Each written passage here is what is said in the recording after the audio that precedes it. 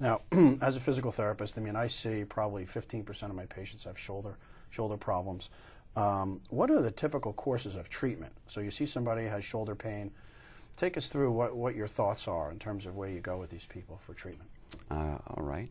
Well, I like to tell my patients that the shoulder is a very forgiving joint. It wants to get better. Okay. Other joints in the body, the knee, the ankle, where you walk on them all day long, sometimes they're harder to get better because they're harder to rest them. But with the shoulder, it responds very well to physical therapy. And so that's basically my mainstay of treatment. I would say without a doubt that 80% of the patients that I take care of and see, at least 80% get better just with what we call conservative treatment.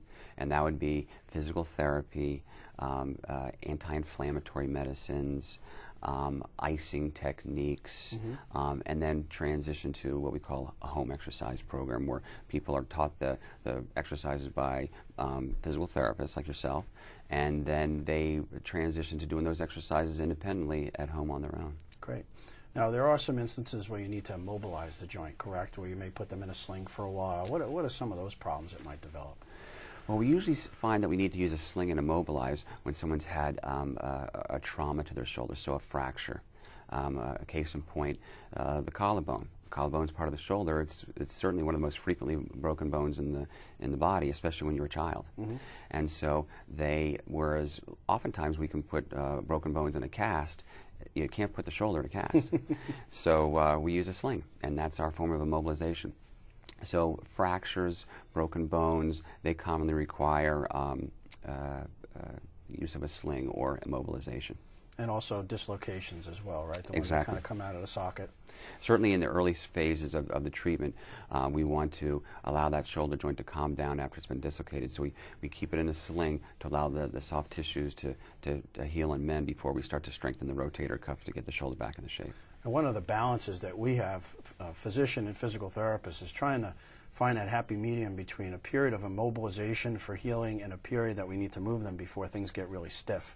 And we find that in the shoulder, that's sometimes can be difficult. Correct? Yeah, that's an art. That really is an art, and it requires a lot of communication between the physician and the therapist as far as making sure that people are getting the right milestones. And everybody's different. You know, some people need the sling for a while. Some people don't need it for too long at all.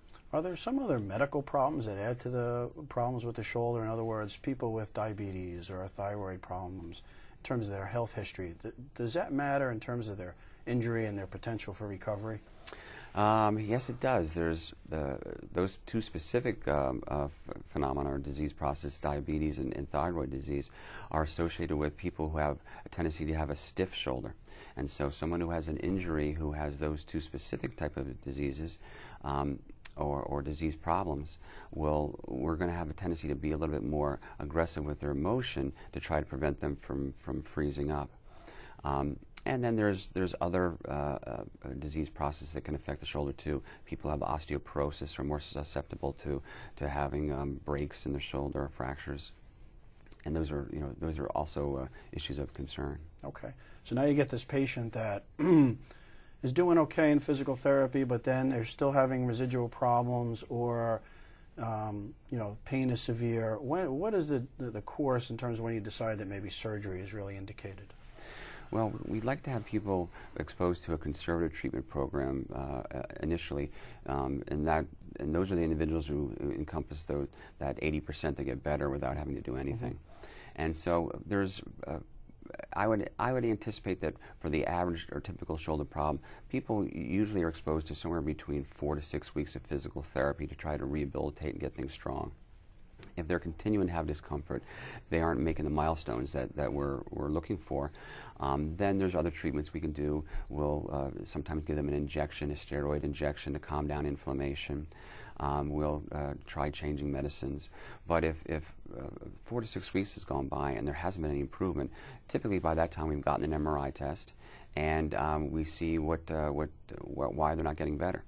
And if we see that they haven't gotten to the point where they're getting better, maybe they do have a tear that's formed. Maybe there's the rubbing or the friction, the impingement that we talked about earlier hasn't responded to the conservative treatment. So then we start thinking about doing surgical procedures.